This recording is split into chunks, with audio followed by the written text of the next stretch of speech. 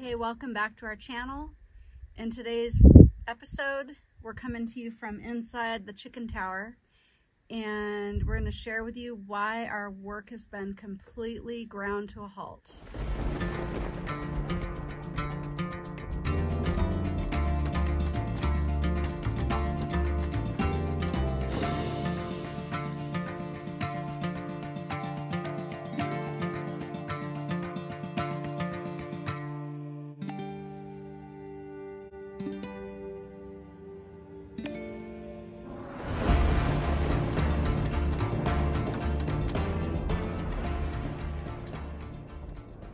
Hey there, if you're new to our channel, we're two rebels off-grid, left Colorado as fast as we could. Here we set up camp on our Outlaw Acres farmstead, and we are multiplying in droves. You're such a dork. Right, so it's all been rumors and lots of talk up until recently. We told you about these little chicks that we're supposed to be getting, and the bad news was that gonna get them a lot earlier than expected. Yep. And we should have had this baby all finished already for those chicks, but we needed another 3 weeks, and lo and behold, we finally got chickens.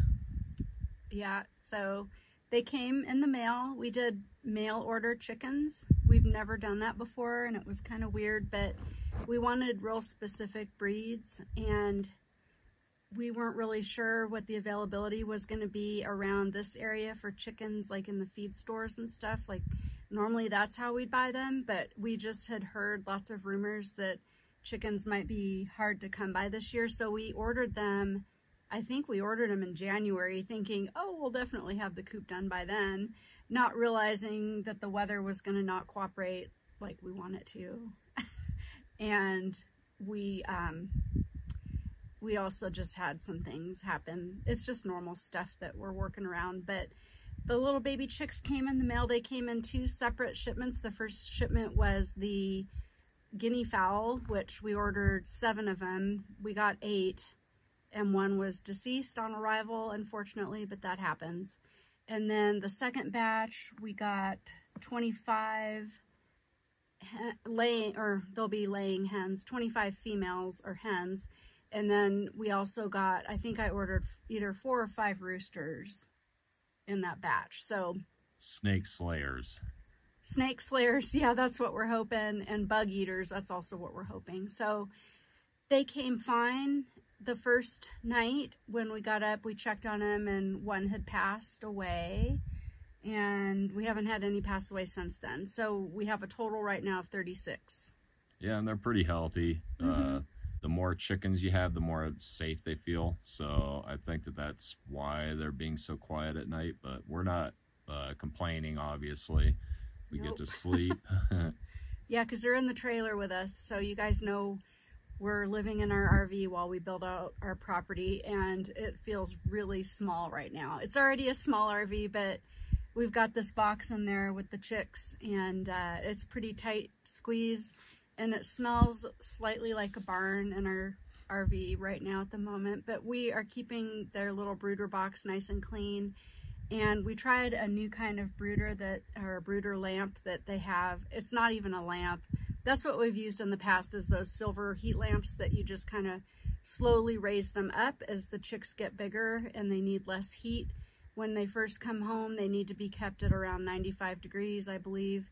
And we bought 2 of them, and they are basically kind of like radiant heat, and they're really low wattage, which works awesome with our solar setup that we're using right now. I think they run off 25 watts, each of them. So they are nice and warm, but you don't have to worry about fires with anything catching on fire. And they can get out from underneath them if they're too hot, or they go under, you know, and snuggle together for warmth. But we bought them from Murray McMurray Hatchery, and they sell these. They're not that expensive. I definitely like them better than the heat lamps. They feel a lot safer, and also they don't heat up our trailer, which is nice because we don't need it any warmer. So progress. All right, so as you can see behind me, we are on row 10, I believe. 1, 2, 3, 4, 5, 6, 7, 8, 9. We're on row 9. And we are stopped at the moment. We did set up our scaffolding. We've done what we can. You may be able to see a little window up here on the top. We put in our cleats that will be holding up all of our mesquite branches for the perches. There's one. Yeah, these little guys. Right I'm telling you, they are solid. I could probably sit a motorcycle on one of these cleats and they would not go anywhere. But this thing, it's looking good. We're kind of disappointed that we had to stop. But things happen. Yeah, we don't actually have to stop, but we kind of needed to for our own physical health, I guess. Oh, it's not only physical.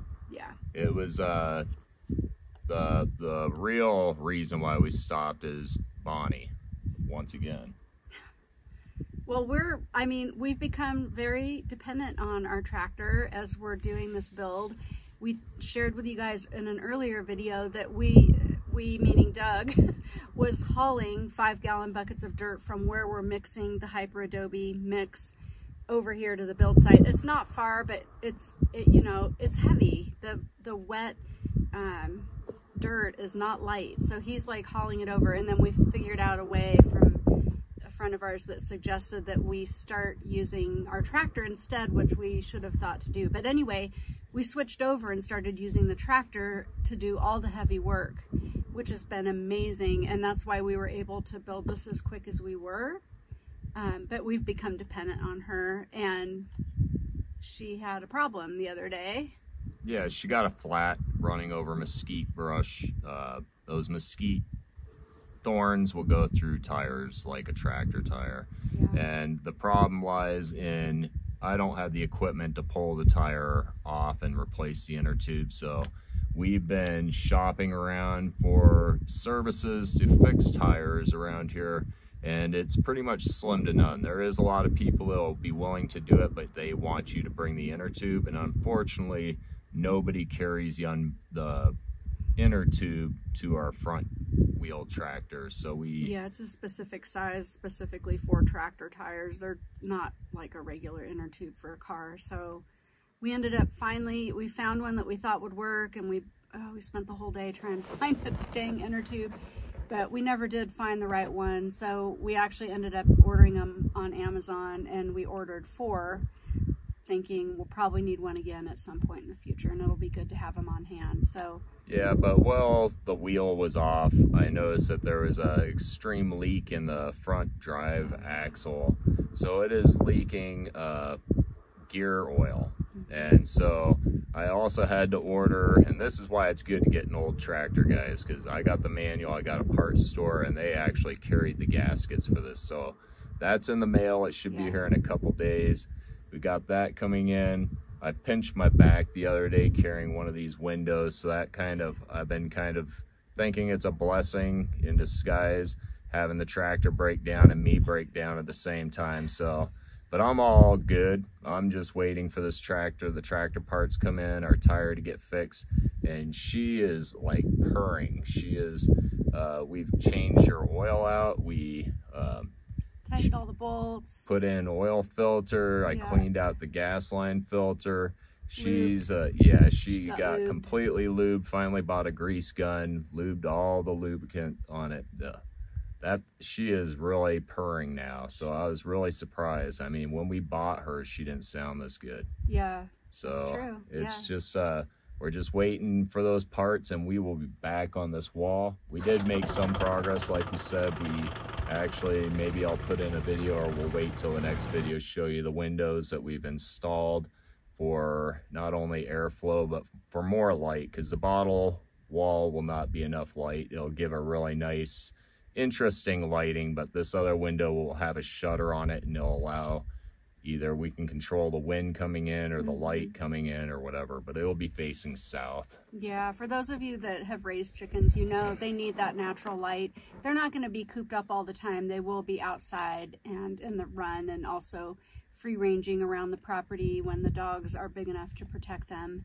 And but they do need natural light to keep on their egg laying rhythm. It has a lot to do with how and when they lay their eggs, so we want to make sure they've got enough light and air circulation in here too. But I'll tell you what, like, we've never been around Hyperadobe in person. Everything we knew was what we saw on TV, right? And it's like a rock. I can't even, it's just crazy. It is like, you can't tell from looking, but I mean, I don't know if you can hear that, but it's solid, like solid. And we're sitting down on the ground because it's windy. And we actually sitting down on the ground, we're still getting a little wind coming in, but nothing like if we were standing up right now. Yep. And if you notice our secondary primary color going on over here, this is the scaffolding. We finally got it out of the boxes, and we got it up because we started putting up this 9th row, and Keri couldn't put the dirt in the buckets, and I was starting to struggle getting it up and over into the buckets, the dirt. Yeah. And so we said, okay, it's time to break the scaffolding out. We don't believe we'll need the scaffolding on the outside of the wall yet because until we plaster, because we can do all the tampering that we can from the inside of the building, so we can reach around. And Keri made this cool tool. I made this tool actually so that I wouldn't have to climb a tall ladder outside to do the tamping, because I've been doing the side tamping. So I made this tool. It's basically like a 90-degree angle that can lay over the bags, and I actually should be able to like lean over and hit the outside, and that should, in theory, make a nice straight wall as we're going up. And I made this part long enough to drape over 2 rows so that it should just naturally level itself as you go. That's my theory. And I bought a nice heavy 2-pound rubber mallet to it's nice because it's heavy, but it's not too heavy for me. Thor's hammer. Yeah. The tampering hammer of doom. So hopefully we'll try that out, and we'll let you know once we get to laying bags again how that works. Yeah, the other tool that we updated was our screen. The one that I originally built, the mesh was too small and it was not holding up well. We also decided to start using the tractor for the screen. So we built a new screen. We took the old one apart and repurposed it basically, but we added some stuff, and Doug's gonna go and explain more about that. We took some advice from, it's a YouTube channel called Terraform Together, and we made a more hardcore sifter. We didn't have 4x4s, but we decided to just use scrap wood in the existing sifter to build this. And it took me 3 minutes to take 2 bucket loads and sift out all this. Now the other thing, we changed something. Instead of having 1/4-inch hardware cloth, we went up to the 1-inch. And this will mean that before we were basically half of this pile of dirt was being sifted and was being not used for the earth bags. But now it is going to only discard the larger rocks, as you can see here, meaning less loads down to get more dirt. We should be able to utilize a lot more of this dirt because it doesn't hurt to have 1-inch rocks in there at all.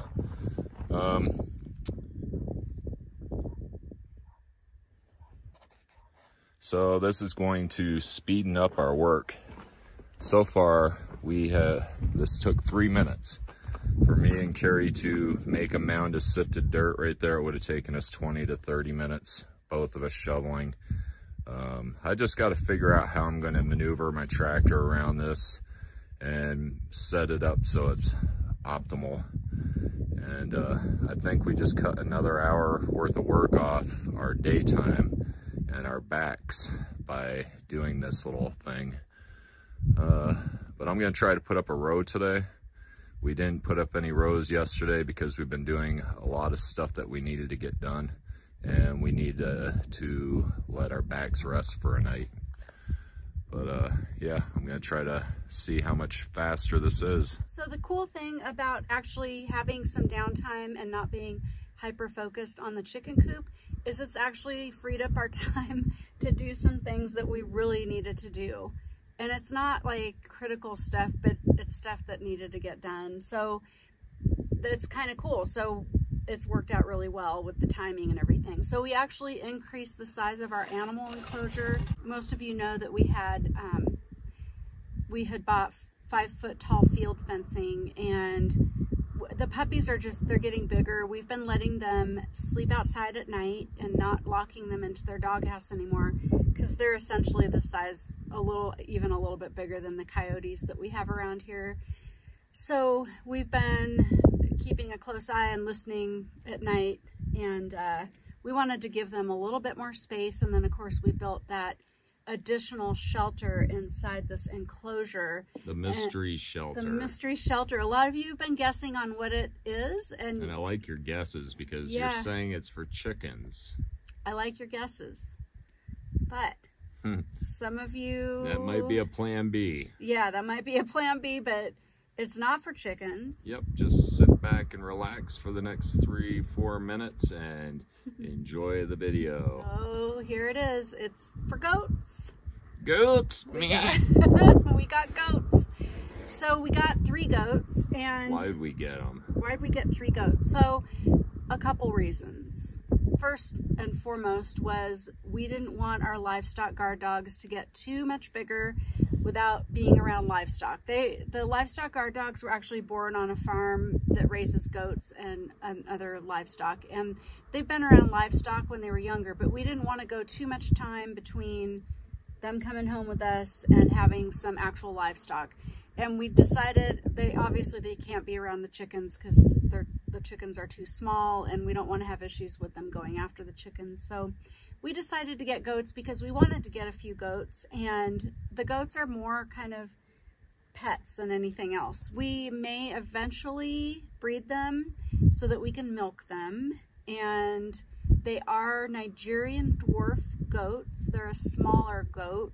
They're primarily used as dairy goats. I think they have, if not the highest butterfat content in their milk, they're like in second place, but I think they're actually the highest. So the thing that's cool about Nigerian dwarf goats, you can eat them if you know, in a pinch. We would not probably do that, but our goats are not going to be bigger than 60 pounds, I think is their maximum, and they're a smaller stature goat. Reminds you of your baby days?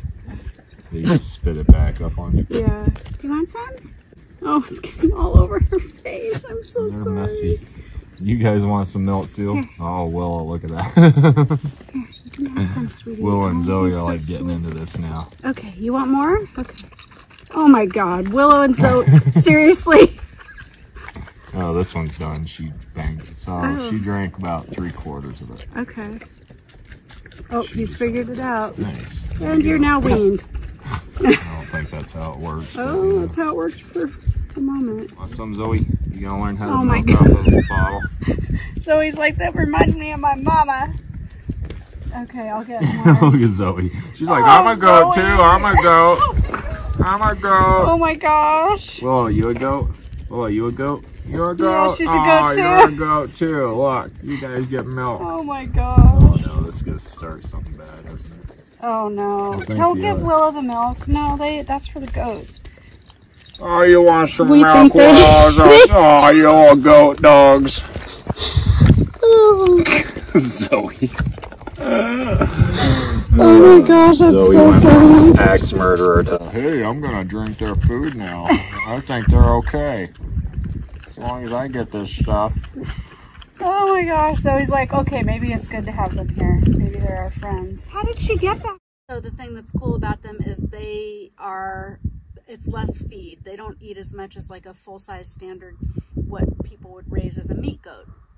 So we decided we definitely wanted at least 2, because goats, they like to be they don't like to be alone. They're not you don't want to get just one goat. They'll be sad, and that would be terrible. So we decided we get 2 females, and then we decided also to get a male, and this little buck will be a wether, is what it's called. And a wether is a castrated goat.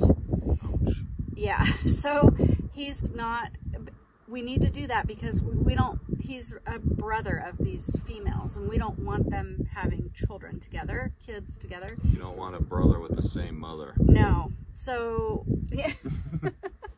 So, and he's more for companionship for them and also protection. So he will help protect them. He's still too small to do that though, but when he gets big enough, he'll be protective.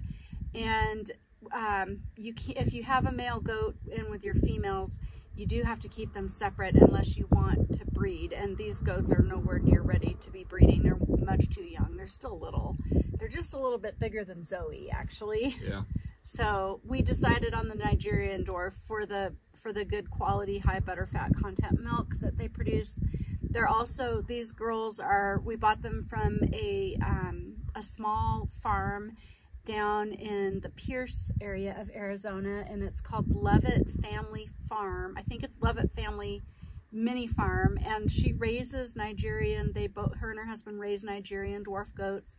They are, they're registered, so these goats are registered with the the American Dairy Goat, I think it's called the ADGA, the American Dairy Goat Association. So they are registered as purebred dairy goats. So that way, if we do decide that we want to breed the two girls down the road, then we have that option of doing that. If we decide we like goats. If we decide we like goats. We've never raised goats. So far they seem great. They like to jump on things, and they need attention too. They need yeah, they're very social.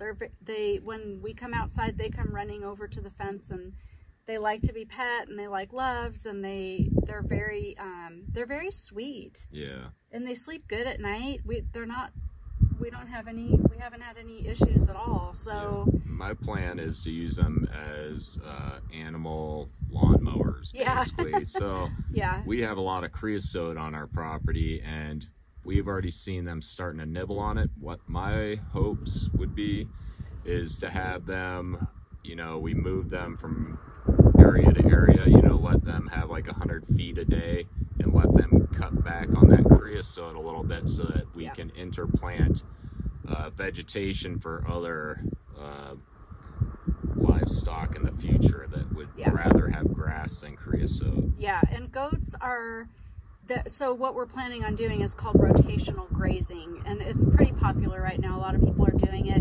What it does is it sequesters them in a certain area. They are browsers. Goats are browsers, so they don't like to eat things off the ground. Goats like to eat things at about right here, depending on how tall they are. So they like to chew on trees and things like that they can eat. And so anyway, you start them in a section. They work that section for a while, and then depending on how you want to do it, you move them to the next section and you rotate them around, basically.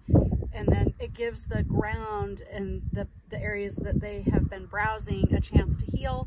It also allows parasites that are in the dirt or on the dirt to die back because they don't have a host. So it kind of allows that ground to regenerate itself. And then also the goat manure is great for adding nitrogen into the dirt. So organics, nitrogen, all that good stuff. But yeah, it's good to start having some actual compost that's going to come in now.